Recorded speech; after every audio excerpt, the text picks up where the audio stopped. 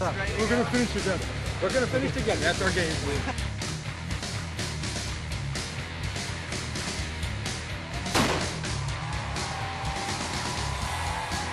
And they're off, the 34th Annual Marine Corps Marathon. It's 26.2 grueling miles, the capital of the greatest nation in the world.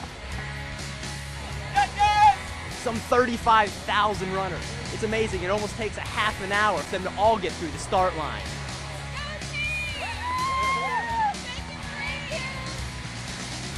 As the athletes leave the starting line behind, you begin to notice why it's called the People's Marathon.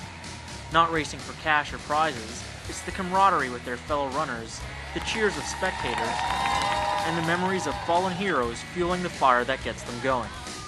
I'm Sergeant Todd Hunter here at the halfway point of the 2009 Marine Corps Marathon, where our leader, John Mentzer, has just passed. 30,000 runners are taking part in this year's event, and after only an hour, they're already halfway done with their 26.2-mile trek.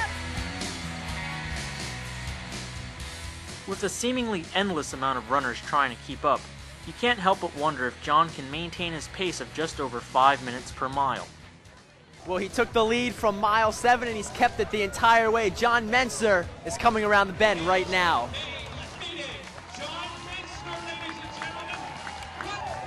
And here he is, John Messner, or should we rather say, active duty Navy Lieutenant Commander John Messner, as he crosses the finish line at 2 hours and 21 minutes and 48 seconds. Greeted with a happy wife and newborn baby. I don't want to for one second think that what I do is even close to what those men and women over in Iraq and Afghanistan do. I mean, they put their lives on the line every day.